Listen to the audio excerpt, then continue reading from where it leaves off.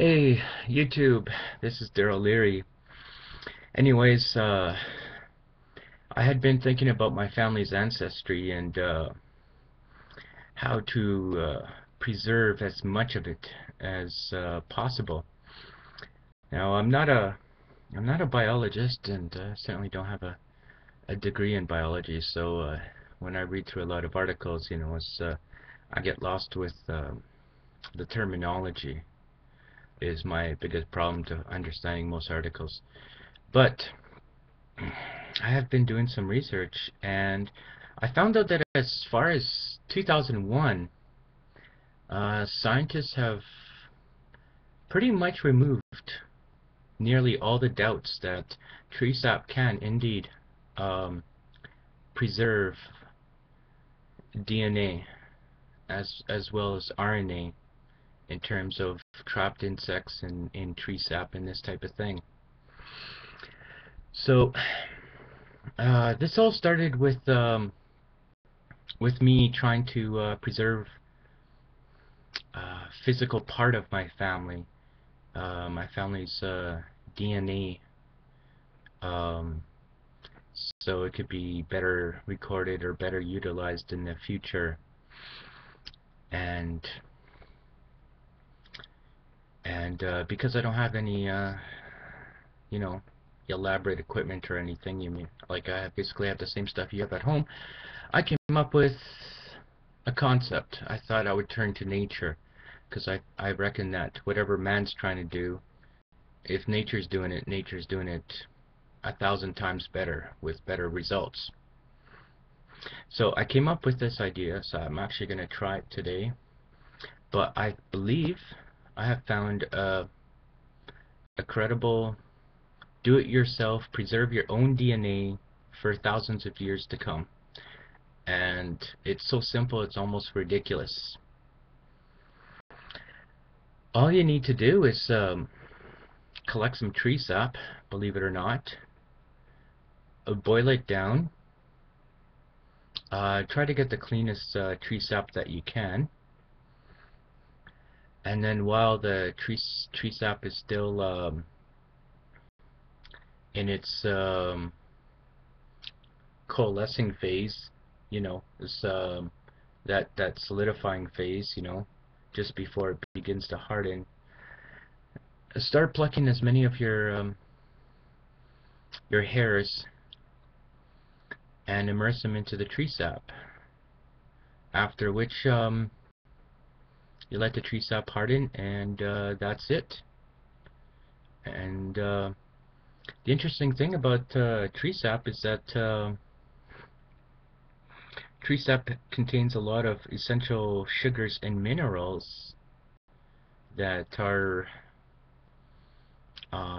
critical in some way. I don't quite understand how, to preserving cell structures and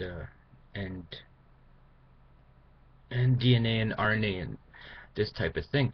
But it also contains antioxidants, and it also contains antibacterials. Now, you shouldn't eat tree sap because lots of tree saps can be used to create paint thinners. But nature has seemed to find a perfect medium for preservation, and more scientists are looking into what's trapped in the tree sap, and even soft tissues. As much as 1% of perfectly preserved soft tissue has been found in tree sap from species that have gone extinct like 10,000 years ago, even 100,000 years.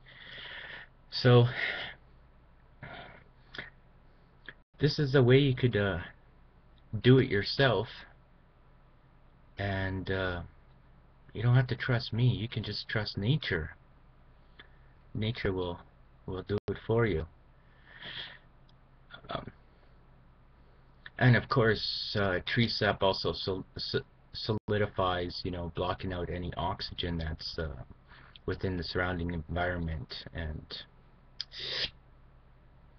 you know closing off the organic material inside. So it might just be that nature has, now I'm just hypothesizing this, a mechanism to return old DNA back into the environment. So maybe when something goes extinct and some of its DNA gets trapped in tree sap, then it's feasible that on a super hot day, some of that tree sap, or near a volcanic area, that tree sap begins to melt, and there you go. Some of that old material gets re-exposed somehow into the ecosystem. So, but you have to remember that the hairs must be plucked. Okay, so it wouldn't work. It wouldn't work if you were simply to give yourself a haircut and save some of that hair and try to immerse it into some heated tree sap. The reason why is because the root at the hair actually contains the cells responsible for growing the hair. Hair itself is dead and contains no DNA. I believe it contains mitochondrial DNA, but I can't be totally sure. I'm still learning this stuff. And on top of that, plucked hairs also contain millions of skin cells that are attached to that. So there it is, people. Do it yourself. Preserve your own DNA for thousands of years to come. On another note, if your plants are dying, coconut milk, well, cytokinins might be your answer with a little touch of auxins. Auxins are plant hormones. There should be auxins present in Miracle-Gro, I reckon. And coconut milk contains cytokinins. Cytokinins are chemicals that are largely responsible for the rapid cell division of plant cells.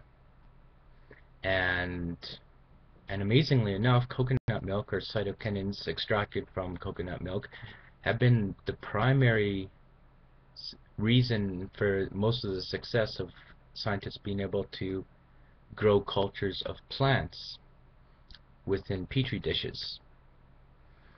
So if your plants are dying,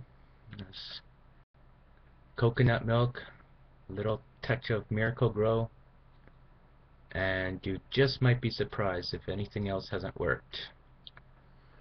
I'm Darryl Learie, and oh, on another note,